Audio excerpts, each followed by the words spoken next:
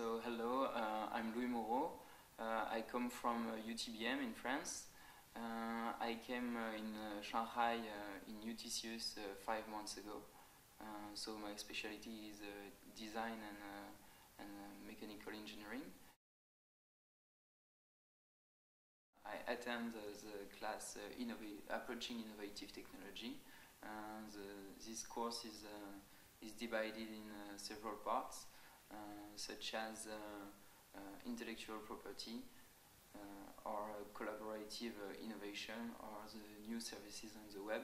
It's not a technical class, it's more like a general view of a field, and yeah, more like an introduction to different fields. So for the services and new services on the web, we have a class which was very interesting, and we learned a lot about the new technologies for the internet.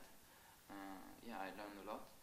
I really enjoy the intellectual property class because we've been to the cabinet Vidon in Shanghai. They talked to us about the patent and also the strategy about the company around the patent, and it was kind of interesting because in France we don't have so much opportunities to learn about it. It was a good introduction to this field.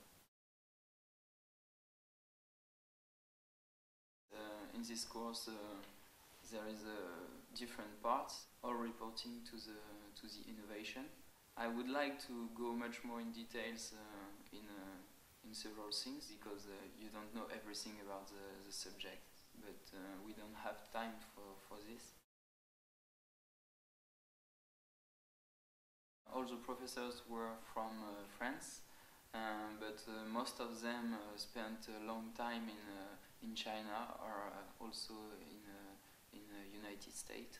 The teachers can speak about their own experience in China. For example, in intellectual property course, the teacher explains us what is the importance of the patent, and also how you can integrate the patent in the company strategy. The teacher who teaches the new services on the web was the general manager of a company, and he has some good anecdotes too. Yes, I think this class is great to open your mind to the innovation, and sometimes it's not something that we learn in French, especially in UTBM. I don't think we have such kind of class. Yeah, it was an interesting course.